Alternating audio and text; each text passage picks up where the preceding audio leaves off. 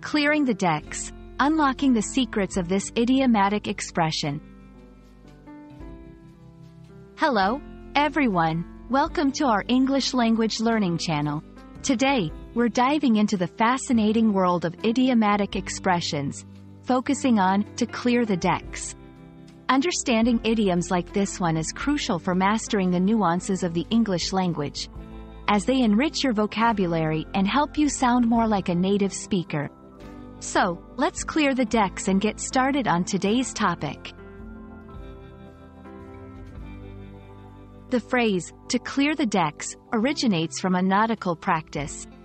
In preparation for battle, sailors would clear the decks of their ships by removing or securing all loose items. This was done to prevent injuries or obstacles during the fight and to make space for the sailors to move freely and efficiently. The literal action of making the decks empty and ready for action is where our idiomatic expression finds its roots. In everyday English, to clear the decks is used figuratively to mean preparing for an important task by removing all distractions or completing all preliminary work. It's about creating a clean slate, ensuring that nothing hinders the task at hand. This could apply to preparing for a big project at work, tidying up your house before starting a new hobby, or even mentally preparing yourself for a challenge by resolving any lingering issues. Let's see how this phrase can be used in different contexts. I need to clear the decks at work before going on vacation. This means completing all pending tasks to have a worry-free break. Let's clear the decks by finishing our homework before we watch a movie.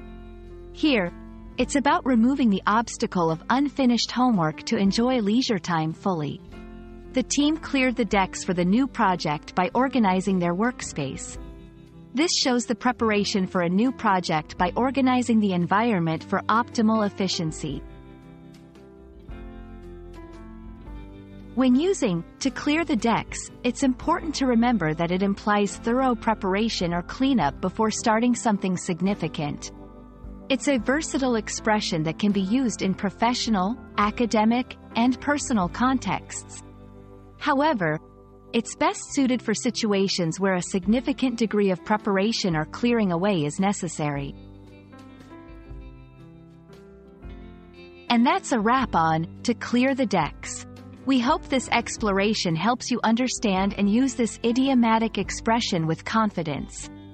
Idioms like these add color and depth to our language, making your English more vibrant and expressive. Thanks for watching, and don't forget to clear the decks for more learning adventures with us. See you in the next video.